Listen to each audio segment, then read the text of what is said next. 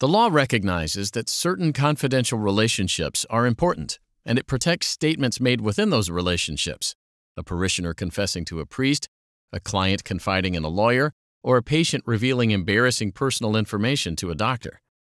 All may count on their confidential information remaining confidential. But, as with most legal principles, confidentiality isn't absolute. The California Supreme Court considered the relationship between doctor-patient confidentiality and tort law's duty requirement in Tarasoff v. Regents of the University of California. Tatiana Tarasoff attended the University of California with a man named Prosenjit Poddar. They met in September 1967 and began dating.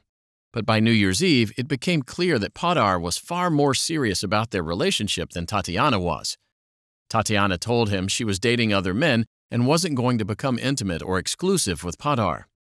Poddar didn't take the rejection well. He became severely depressed and eventually began therapy sessions with Dr. Lawrence Moore, a university hospital psychologist.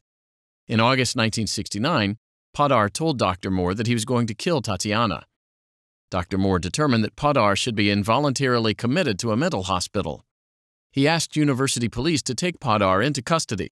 However, when the officers picked him up, they decided that he appeared rational. Poddar promised the officers he'd stay away from Tatiana, and they released him. Thereafter, Dr. Moore's supervisor, Dr. Harvey Powelson, directed him to cease trying to confine Poddar. In October, Poddar went to Tatiana's home. There, he stabbed her to death. Tatiana's parents sued the university, claiming that Dr. Moore owed Tatiana or her parents a duty to warn them that Poddar was a danger. The Alameda County Superior Court dismissed the Tarasoffs' complaint.